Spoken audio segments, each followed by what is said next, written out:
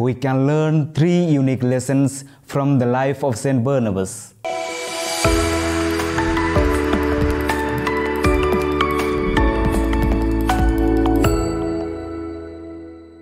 My dear brothers and sisters in Jesus Christ, today the Holy Mother Church celebrates the feast of Saint Barnabas the Apostle. The meaning of his name is Son of Encouragement.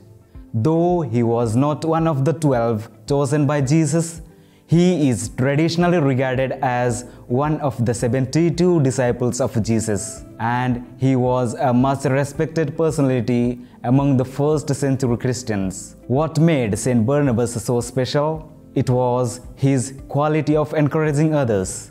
We can learn 3 unique lessons from the life of Saint Barnabas. First, he supported the church with his spirit of generosity. We read in Acts 4:36-37, Joseph, also called as Barnabas, sold a field he owned, brought the money and handed it over to the apostles.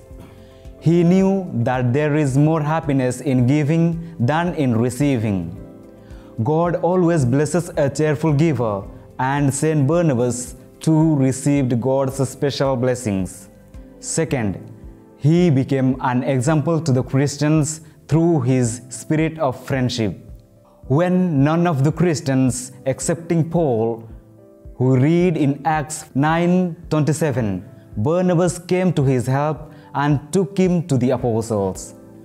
He stood up for Paul in his time of need, and soon they became missionaries together and preached the gospel mightily. Thirdly, he encouraged the early Christians through his zeal for ministry. He contributed to spreading the good news and helped the apostles to teach the people and serve them. His most memorable mission was with St. Paul, in which many people accepted Christ and the gospel. Today, we too can become modern-day Barnabas by encouraging the good works of the church and by participating in church activities and missions.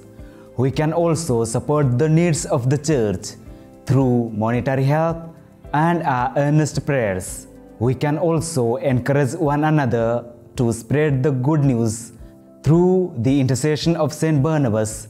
Let us ask God today to fill us with the spirit of encouragement so that we may be generous towards the needs of the church, loving and kind to those who need our support, and ever jealous in spreading the gospel of Christ.